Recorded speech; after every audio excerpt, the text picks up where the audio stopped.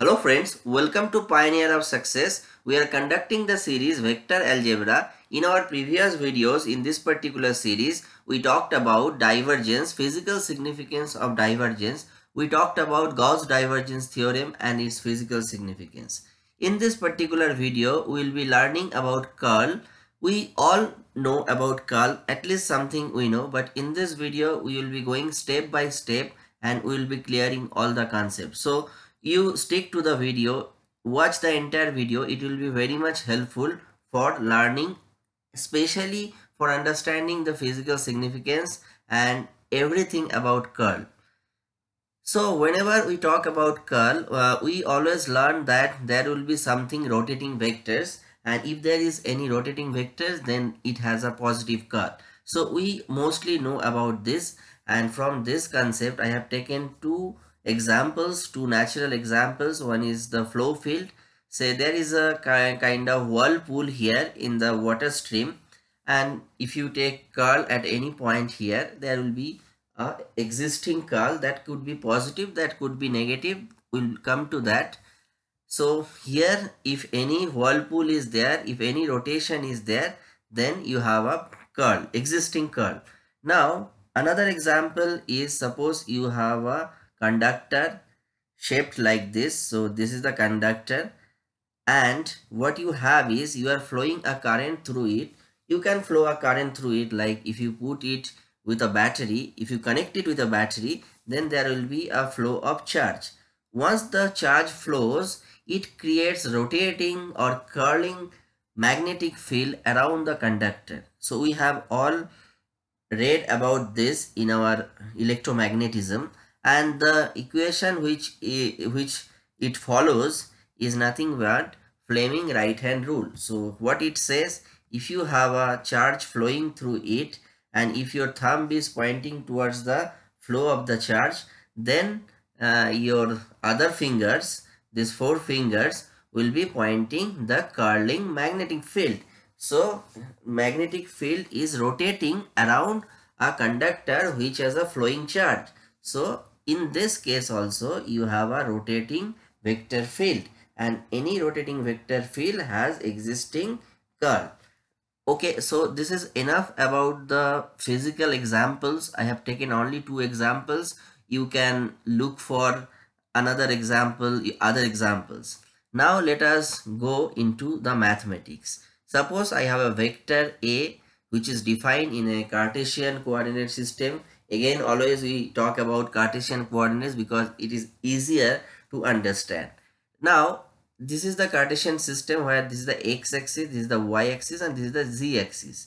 And a vector is defined, this is A, which has ax as x component, ay as y component, and az as z component of the vector. And I, j, and k are the unit vectors along x direction, y direction, and z direction. Now, if you want to have a curl of vector A, then what you do? You do determinant of this. We all know about this I, j, k unit vectors, then the operators dodo x, dodo y, dodo z, and the components. Now, if you do the determinant, we all know how to do it, then we are getting these things. So what we are basically getting? We are getting partial derivatives of the components of the vectors. Partial derivatives with respect to these three x, y, and z axis, and we have different combinations. Suppose in with the I we have this one, dodo y of a z minus dodo z of a y. So if suppose if these partial derivatives are existing and they are not in equal magnitude, then you will have some component here. Similar rules follow here also. So if those partial derivatives have some value and they are not equal, then it will have existing values, and that will lead to a curl. That could be a positive value, that could be a negative value based on this equation. So now let us try to understand what does this particular partial derivatives mean. For that we go to the next slide. Suppose I have a two-dimensional plane. For the understanding, we have squeezed the three-dimensional plane into two-dimensional plane.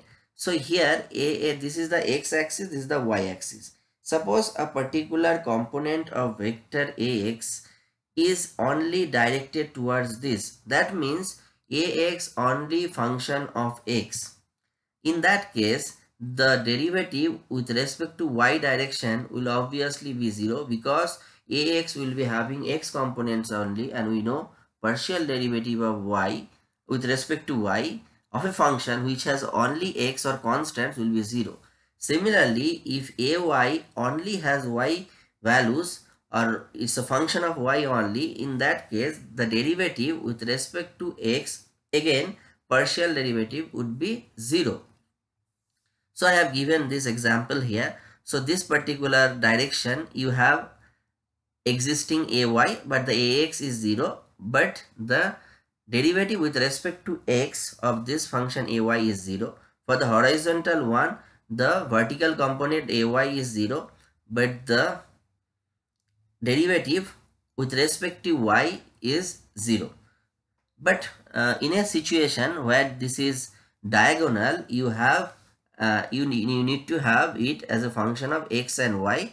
Then for this particular function you have a non-zero dodo x and a non-zero dodo y, and this is very important. So there are situations where you will be getting this kind of diagonal functions or functions of both x and y, and in those cases you will be having existing partial derivatives, and that actually leads to your positive or negative or non-zero curl.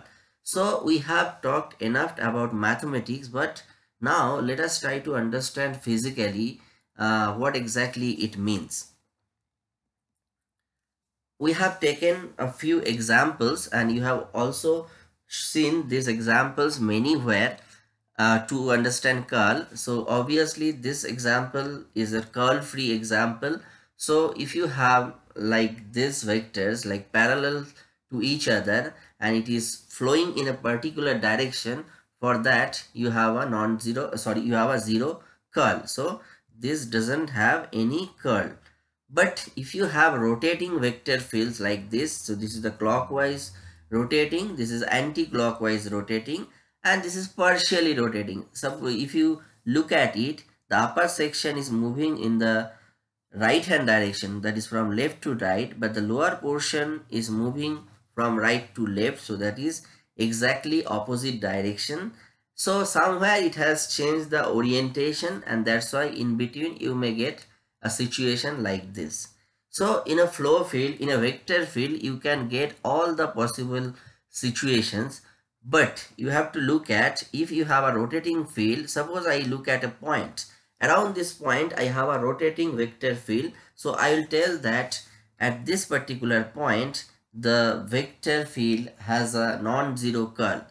Till now, we have not talked about whether it's positive or it's negative. So it's not the convention, there would be mathematics, I'll be talking about it. But you need to know a counterclockwise rotation is a positive curl. So this is a counterclockwise rotation. So this is leading to a positive curl, and this is a clockwise rotation. It is leading to a negative curl. We'll talk more about it. Now, suppose you have a situation where a particular vector field is given by this. So those are the vectors in a Cartesian coordinate frame. So this is the x-axis, this is the y-axis. We are again restricting us in a 2D frame, but the vector field is like this. So how exactly the vector field is varying? The vector field is varying with as a function of x. It is actually varying a square proportional to the square of x, and that is why the magnet, you can see the directions are same, all are pointing in the y directions, but the magnitudes are becoming proportional to x square, and this is a parabolic equation. So for this particular vector field, simply we'll go to mathematics, we'll not think about physical significance at this point, but what you do is you just this is in y directional, that's why this x square is the y component. I guess you understand, because you have to see which direction the vector is pointing. Along this direction, you need to put the component. So this is a y direction and we have a component x square because y is equal to x square. Now if we take the determinant value as you can see from this particular formula, if you just pause the video and do this determinant, you will see that this component will be existing and it will come as k into 2x. So you are having a vector field in the xy plane, but that is giving you a curl in the in the direction, that is in the z direction, that is the unit vector k. So this is pointing either outward or pointing inward. This is penetrating the plane of the desktop. So we have, so one more thing we understand from here, that is a curl always gives a curl is a vector and it has a direction which is perpendicular to the direction of the existing vector field. So we'll talk again about it, but for this case we are not seeing any kind of rotational field, but we have a existing curl. So always you don't feel the you don't take it in your mind like for an existing curl it should always have this kind of figure. I'm talking about the vector field, how you draw the vector field in a space. So there could be a situation like this also. Now we go for more examples. Suppose this one, say for this one, we have taken this figure from Wikipedia and this is nicely explained in Wikipedia. Suppose we have a vector field, say y I cap minus x j cap in the xy plane. So the vector field looks like this and the angle between the vector and the x-axis is given by tan inverse this component by this component. So we all know about this from our preliminary trigonometry. So if you can just pause the video and just think about it, how to calculate the angle, and you can calculate it. So here it is minus x by y because those are the components I have taken. Now suppose you think about a particular point, say 2 comma 2 somewhere here. So at this point this x will be minus 2 and it will be 2. X is plus 2, so it will be 2 by 2. So tan inverse of minus 1. So tan inverse of minus 1 means minus 45 degree. So it is making an angle minus 45 degree with respect to the x-axis. So similarly, if you just pause the video and calculate all the angles at every point, you will see like the vector is rotating like this. If you don't understand, pause the video and just try to calculate those angles and see the vector field will be looking like this, rotating vector fields, and this is going in the clockwise direction, you see. Now if you calculate the not divergence, curl of this vector field, you'll be getting minus 2k. You can again pause the video and try to calculate the curl of this one with the initial formula and you will get minus 2k. So the curl is pointing, again I told, like if the vector is in the xy plane, your curl will be in the perpendicular plane, that is in the z direction, and that is why this is being shown in 3-dimensional. This is shown in a 2-dimensional plane, but this is shown in 3-dimensional because at every point it will be either pointing towards me or it will be penetrating the desktop. So we need a 3-dimensional plane to understand this curl, and here it is pointing in a negative y direction. That is why you can see in the negative direction, and this is constant. See, the length of each arrow is same because the magnitude is always 2 and it is pointing in the minus y direction. So another example here, you see the same example I have also taken there.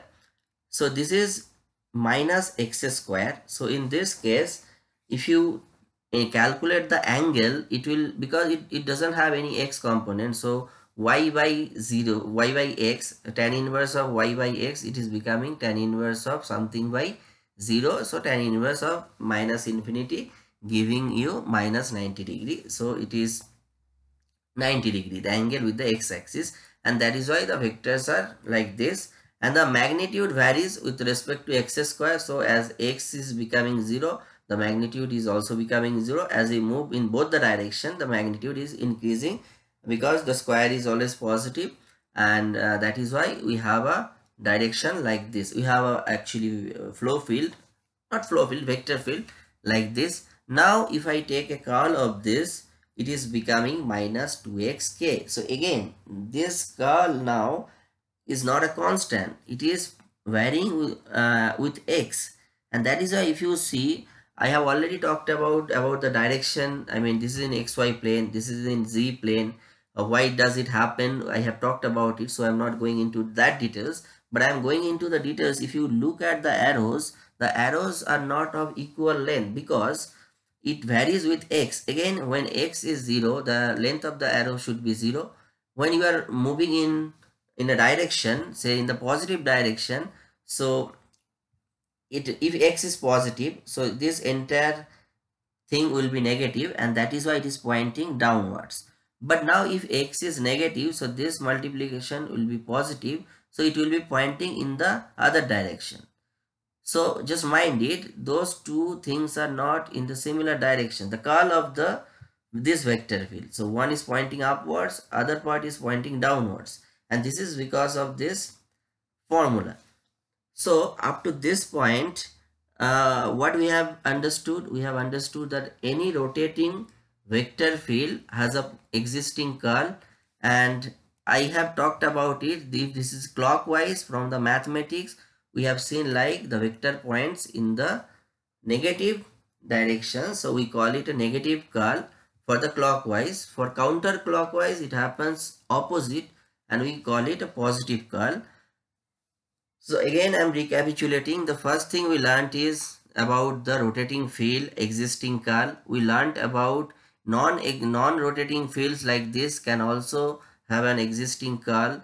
We learned about the direction of curl, and also we learned about little bit mathematics about curl, and all as a whole. I guess this video will be helpful, and that has made your concept of curl more, clear, and we'll be looking forward to making more videos on it to as a follow-up video, so that we can get your queries and we can solve that.